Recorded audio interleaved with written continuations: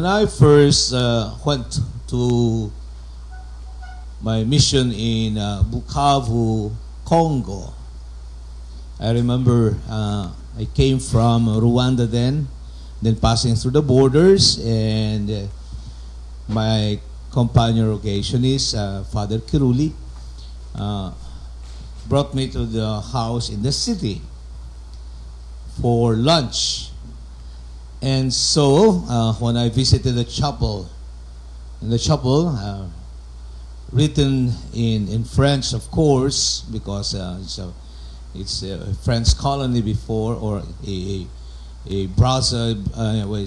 Belgian colony before, was written these words: "I have come to set the earth on fire, and how I wish it were already blazing."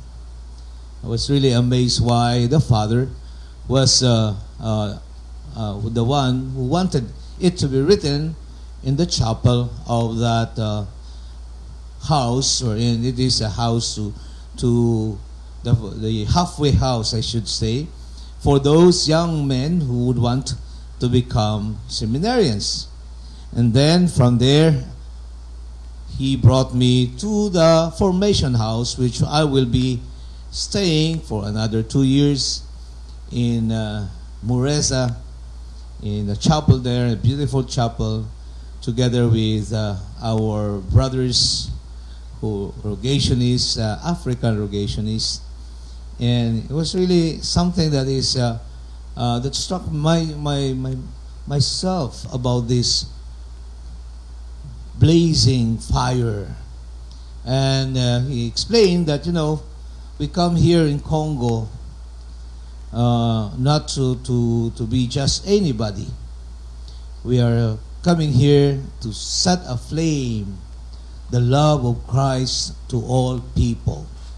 And it will be a flame that divides, not a flame that unites, because many will always be against it. Well, I think it is the same way that the Gospel of Luke was written. We know that in those times, families were really divided.